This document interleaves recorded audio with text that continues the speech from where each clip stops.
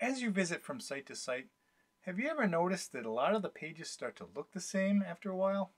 I think this is due to the extensive use of templates, these pre-designed layouts in which a user only need to add their content, they call it a website and they call it a day. My name's Peter, owner of Tilret Web Design, and it's my humble opinion that each website should strive to have something unique about it. So in today's video, I'm going to teach you about border images. I'm going to show you how to use gradients and images to make your borders pop, make people stop and want to look at your page. So with that introduction, let's get started.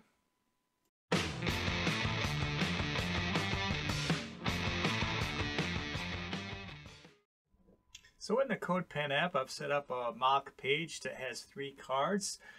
Typical what you see on any website, 3 cards, white with a off-white background and a box shadow. Nothing terribly exciting about those. You see them everywhere. So let's make ours pop by adding a border. Specifically, we're going to use the border image property today.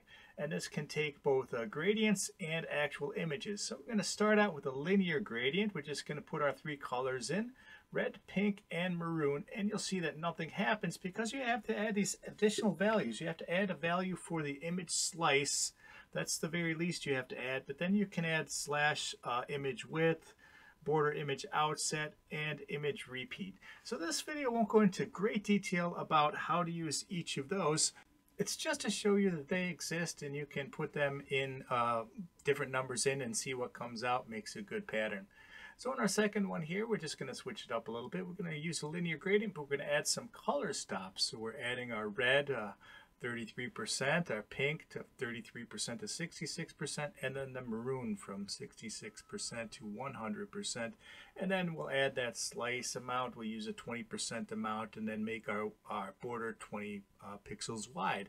And that's the result you get. And if you saw my gradient video a few weeks back, you know we can change the angle on those, so that's what it looks like with a 45-degree angle. And in our third box, we're just going to place some more. We're going to use a repeating linear gradient. We're going to use those same colors, red, pink, and maroon. We'll put those 20 pixels and let it repeat. Again, you see nothing happens until you add these slice values, and you can add a width value to make it show up a little better. So there we go. That looks pretty cool.